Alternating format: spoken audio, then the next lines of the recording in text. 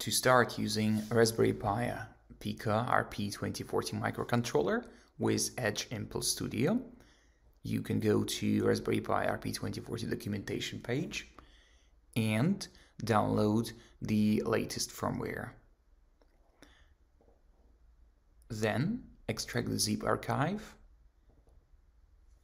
and while pressing boot select button on your Raspberry Pi RP2040, unplug and plug the device into computer's USB port.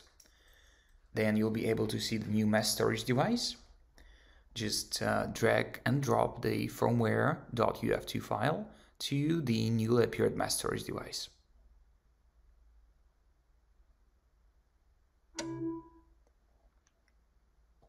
After that, run Edge Impulse daemon.